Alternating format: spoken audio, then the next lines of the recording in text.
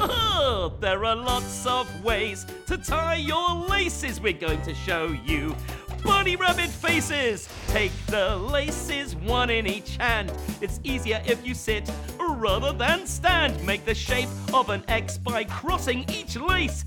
Pass one end through the hole at the base. Now pull tight with all your might. You can't carry on until this bit's right. The next bit is fiddly, but don't you fear. Loop each end like a bunny rabbit's ear. Cross these loops, it's fun to do. And pull one through the hole by your shoe.